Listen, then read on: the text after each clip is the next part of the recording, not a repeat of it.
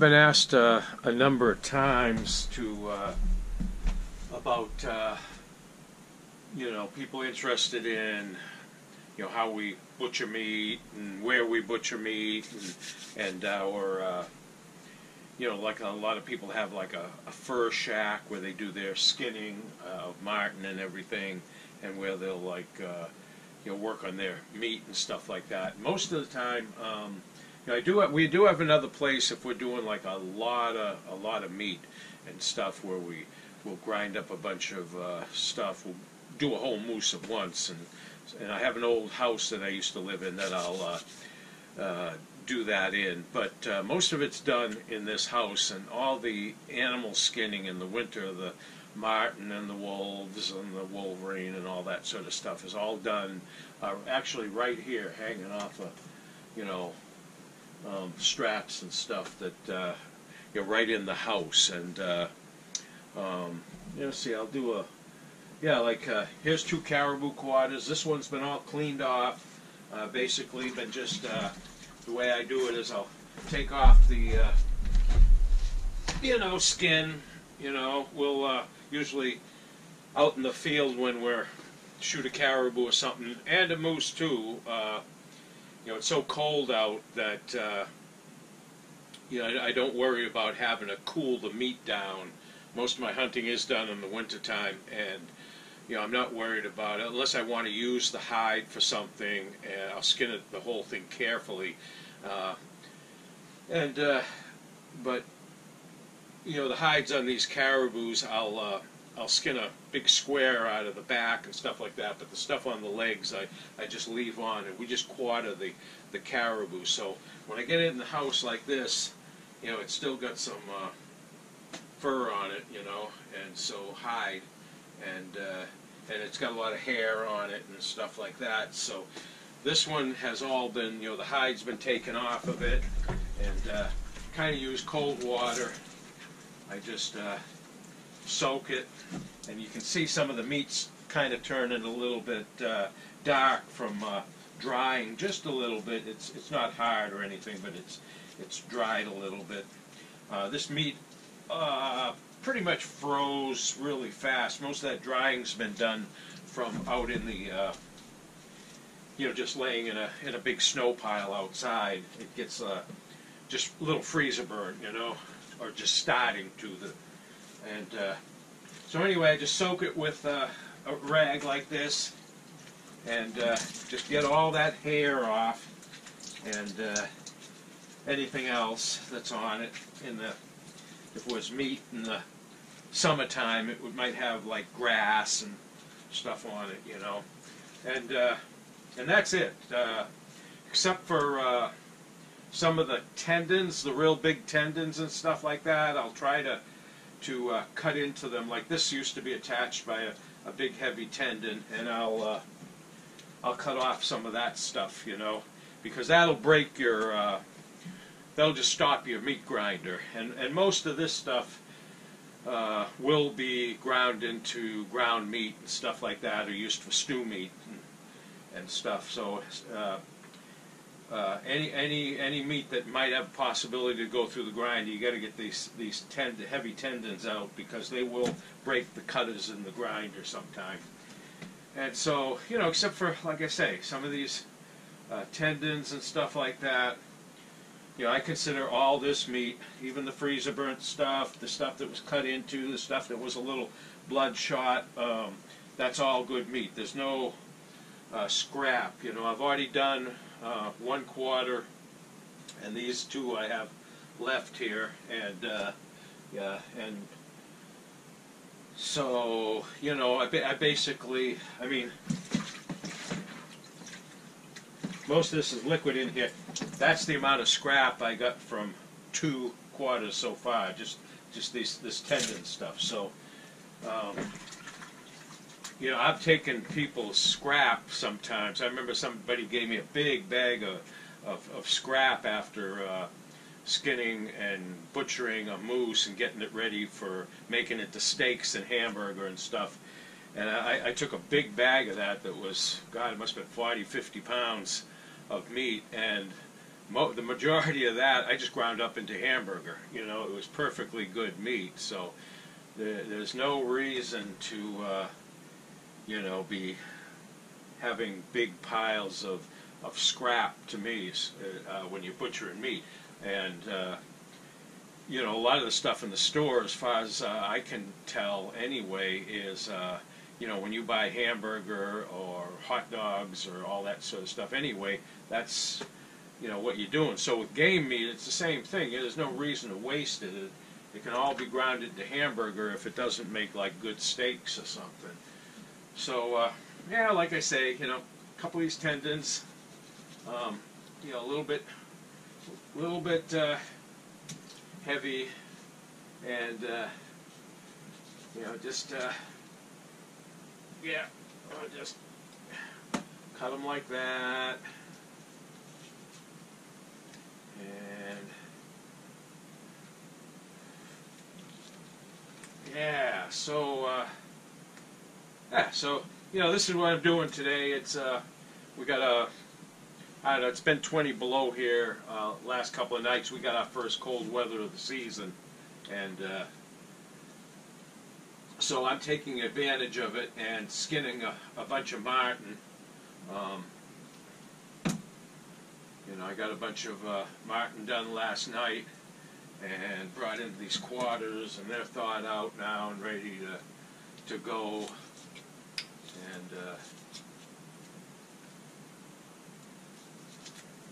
And this is up here. This is all my marten, or some of the marten. Actually, I got a bunch up, another pile bigger than this actually upstairs, and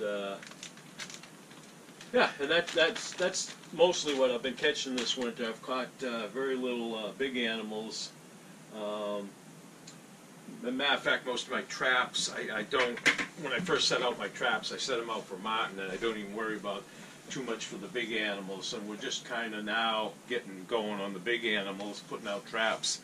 And if you wait a little bit, the fur's a little more filled out and more full on the wolves and stuff like that. And because I use the fur for myself for roughs, most of the wolves I don't sell by far. I haven't sold a wolf in years now. You know, just like the dogs. The dogs are developing their fur right now. You know, they're still, especially with this warm weather we've had. So, yeah, let's see. Another good one there. Just cut it. Yep. Oh, then I just start stripping this off of the bones. Try to just work it down. Take all the meat. If I run into a big tendon or something like that, you know, we deal with it. But just oops, and there's a good little bone. Just work it off the bone into one big piece, and then what I'll do, because I already have enough meat to eat at the moment,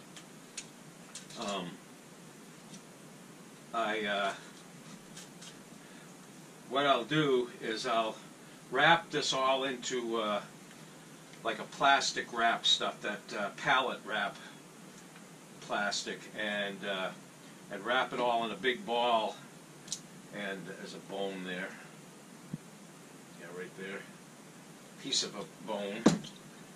And I'll wrap it up in that plastic, and I'll freeze it outside. And right now I got a, you know, from the,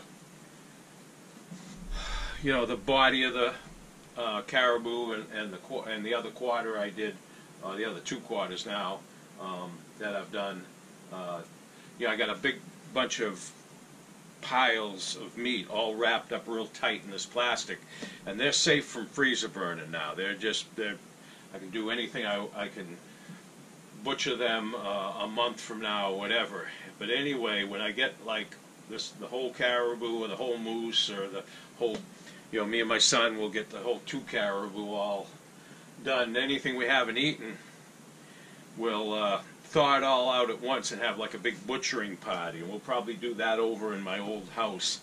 And but it isn't worth firing up the old house just for, like I say, skinning a few marten every day and maybe butchering up you know, these quarters and stuff. So yeah, and then we'll grind that all into hamburger and package it all into individual packages that we can just grab and eat as we want, much like the packages that you would buy in a store and stuff, you know. So this is, see, there's another big heavy tendon. That baby would, yeah, that would very likely stop a meat grinder. So, yeah. You just want to cut that away to, once it gets down into the muscle, it gets really thin and stuff like that, and the meat grinder will just take care of it. But that solid stuff will, at least the meat grinder I have, will, yeah, you could easily break a cutter. There's another little, yeah, just working around the bone. There's some nice fat, but it's kind of like maybe a little bit of a tendon there. Cut that away. Yeah. Now, these two are the rear quarters, and they have a lot more meat on them than the front. These caribou aren't too much different than deer. Matter of fact, I think there are deer. I don't know deer too much. I never used to hunt, you know, when I was in back in the Boston, where I'm from. I never hunted at all, really.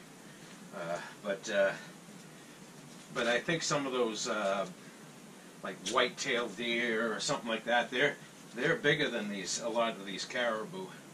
Although there are big caribou at times. I mean, I've shoot a big bull and stuff like that.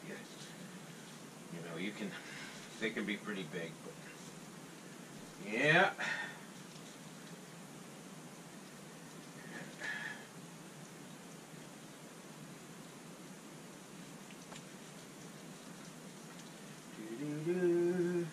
Yeah, I just, yeah, I don't like, when the meat comes off, of this thing, everything that comes off as I'm working my way down will be eaten. It's part of, it'll be made into something. and like I'm just kind of like skinning it off the bones here and leaving behind, you know, instead of taking all the meat off in big chunks and then working on the meat. It's just the way I've always done it. I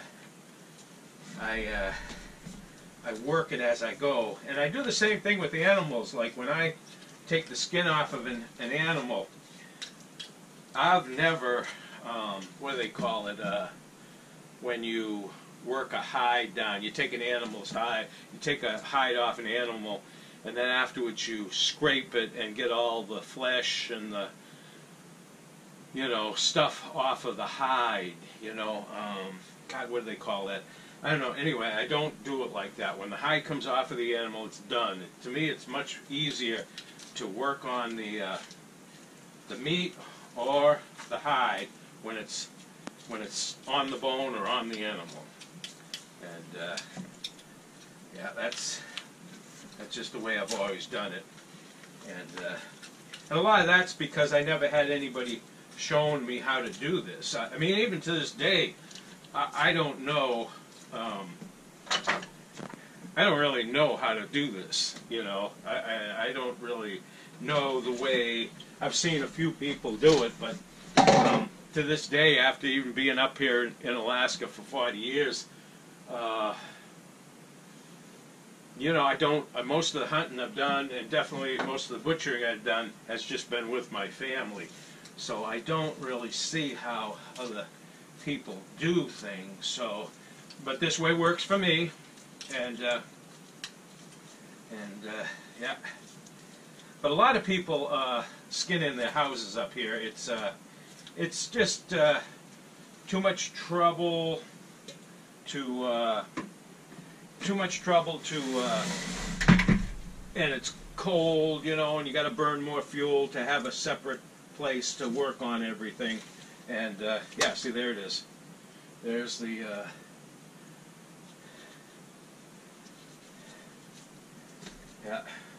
yeah, most people I've seen would throw that away, feed it to the dogs or something like that, and that would be considered scrap. But that's there's no reason to call it that. I mean, if this quarter hung for a while outside in the heat, like in the fall time, you know, you shoot a fall moose, you go out during regular hunting season instead of the winter hunting season, and it hung outside, and you know, where it was warm, and maybe the bloodshot meat got a little sour because it doesn't take long, boy, you know. It'd be different. But when this meat, this is why I like, one of the reasons I like to hunt in the winter is because the meat freezes so fast on you. There's no waste. You know, even the bloodshot meat from the where the bullet hit the animal, it's just like, all it is like hamburger. You know, there's nothing wrong with it. It's just meat that's been kind of ground up a little by the bullet, and it's perfectly fresh. There's no rot, there's no souring, and so you just grind it up into hamburger. You know, it wouldn't make a good steak or something like that, or maybe even wouldn't. Yeah, you just grind it up. So anyway, there we go. That thing is. I got a big bunch of bones outside the door. It's where I throw all my carcasses and my pieces of hide. And these bones can be cracked and made into soup. They can also be used for, you know, you take, cut the joint here, and that piece there, you know, hung in a tree on a trap set for a you know, wolverine or a wolf, make a good piece of bait. And if something doesn't rob it on you during the winter, by the end of the winter, it can be used as people food again, like I say, soup. You know, the marrow inside, that's always good, because it's always cold up here. There's never anything going bad in the winter time, you know. So that's yeah, that's we'll throw that outside, and like I say here, I'll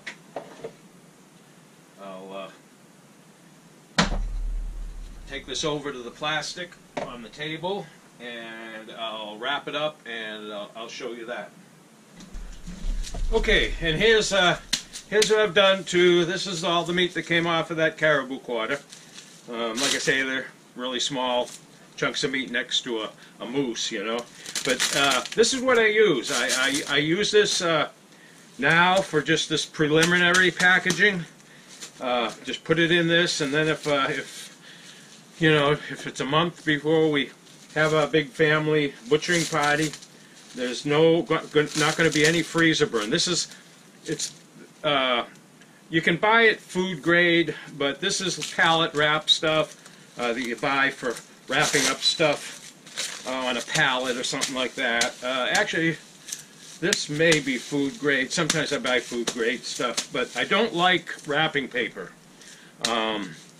because wrapping paper is impossible to wrap tight. There is the entire surface area of the meat is, it's just like it has the skin on it or something. You know, there's no air can get in here. So this stuff would sit and not freezer burn. And when we package our like individual packages of you know, steaks that don't have any bones in them, and hamburger, it's the same thing. We wrap it really tight, even tighter than this, and put a bunch of layers on it. This stuff is really cheap wrap too, and and no air. You can let this stuff sit in your freezer for a year, and the hamburger will there'll be no freezer burn at all on it. Whereas with wrapping paper, I don't have good luck with keeping meat in that for very long. And a lot of people, it doesn't matter because they're going to eat up everything anyway within a short amount of time. But you get a moose, that thing's supposed to last. That can last now with just me and my wife, and some family dinners and stuff like that. We can have a moose last us a year now. It used to be maybe 2 moose a year for, when we had all the kids and everything, and I was sharing throughout the family and stuff, But that whole moose, we need it to last a year, and we don't need no freezer burn meat at the end of the year. So I wrap it in this stuff. So this stuff I'll put outside. Okay, and this is the woodshed, and I've just been keeping the meat here for now. I'll just just put that right there next to this one. And this one, and this one here. This one's was just done earlier. That's a front quarter. That's pretty small. And then there's two more here, and then I got this is where I got all my marten that I haven't skinned yet. I keep them in the box. I got about a half dozen in there that I got to do, and yeah, and yeah, so, and this is the yard here. Yeah, this is the yard in winter, and I got as you can see, there's a bunch of marten here. These are all the marten. Last night there was a I had something to do. I had to go downtown and stuff, so I was skinning marten, and I didn't have time to let them dry and then turn them first side out. These are marten. This is the way you dry them for an hour or something like that, this way, and let them kind of dry, and then you flip them inside out. You turn them inside out like a sock, and with the first side out, and then you let them do the final drying. I didn't have time to, so all I had time to do was skin them all and get them on the stretches. And if you put them outside like that, they'll never get like hard dry. They might dry a little freezer burn or something like that, but I can bring those inside, thaw them out, and just let them dry for a while. And I'll do that tonight, and get them all drying in the house, like on those stretches. And yeah, so yeah, here's all the stuff. Here's all my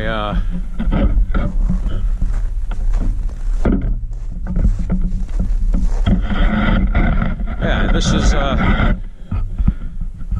here's a couple of caribou quarters left in the sled there. Me and Joe each got a caribou. He's I think he wants to do those quarters himself. But anyway, so here's all my pile of. These are all the marten carcasses. These are all get cooked up for the dogs. Pieces of hide, they'll all get fed to the dogs. And these are all the marten carcasses from last night.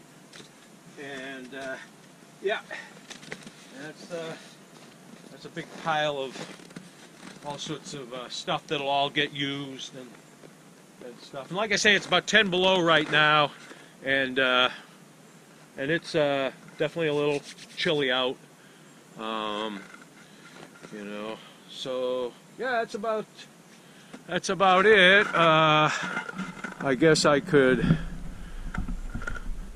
There's that's kind of like my snow machine, And then this is the wife's snow machine. It's that's our newest one. That's got an electric start. It's really nice for the wife, you know. She actually uses snow machines much more than I do. She'll put on way more miles than I will on snow machines in the winter, even though I do travel with them sometimes and I run them around town. But she will drive them every single day. You know, she goes to work, comes home for lunch, goes back to work, 3 miles away, 4 miles away, and she's just constantly on the go with them in the evening, visiting grandkids and all that sort of stuff.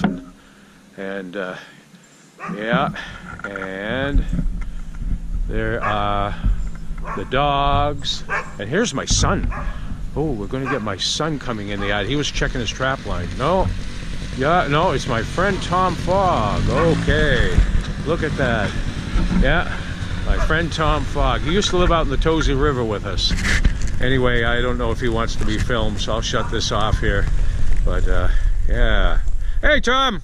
Hey! Hey!